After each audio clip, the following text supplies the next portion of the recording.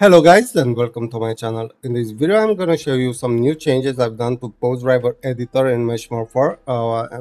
We can find the pose driver editor in the poser in Mesh Morpher. If you use open skeletal mesh, go to poser, you will have this pose driver tab. It's going to be by default here on the left side, but you can move it and place it wherever you want. I like it to keep it here on the right side.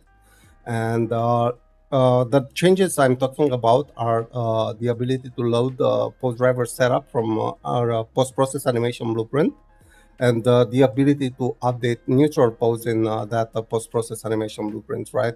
In this video, we're gonna focus on loading animation blueprint from our post-process animation blueprint, right? So let's load this file, and we will see that we have now in this list the entire pose driver setup for our metahuman body. So keep in mind that this works only with driven bones, driven poses. We cannot use driven curves. So all this is based on driven poses, right? We have to modify a pose each time. We cannot trigger curves with the current version of Mesh Morpher, obviously. In the future, I'm planning to be able to create pose driver nodes that drive curves, right? So stay tuned for that as well.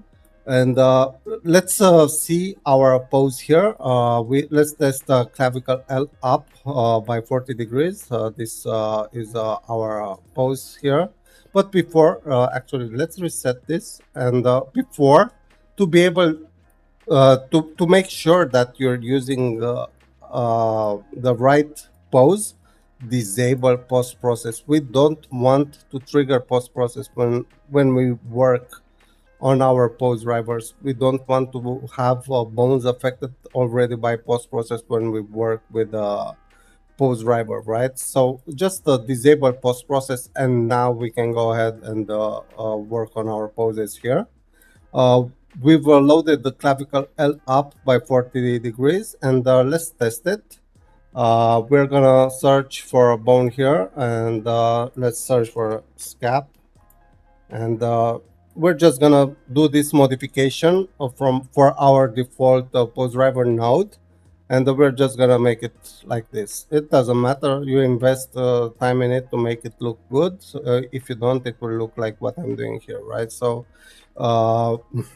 let's update this selected modification, and if you right click on this clavicle L up by 40 degrees, we have the ability to update the pose. We have to update the pose if we want this change to be exported, right? Otherwise it will never be exported. It's only here in this viewport.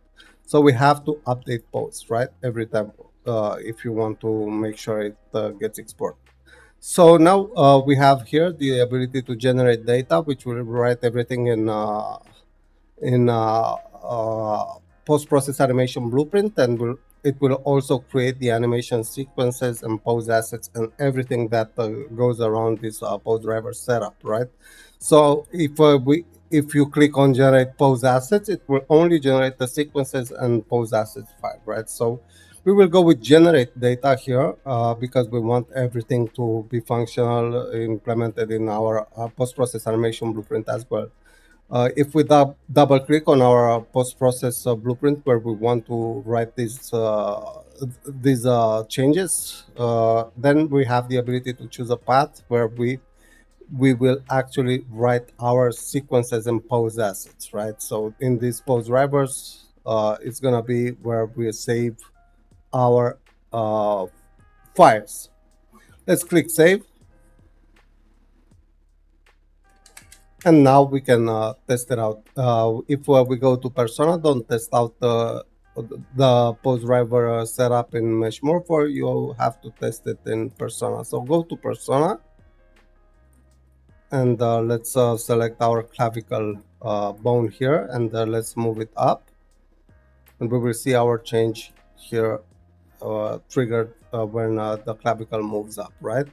So the good thing with this is that we can load the existing default animation blueprint post-process animation blueprint from a meta-human. We don't have to start everything from scratch. We can just build on top of what is there already.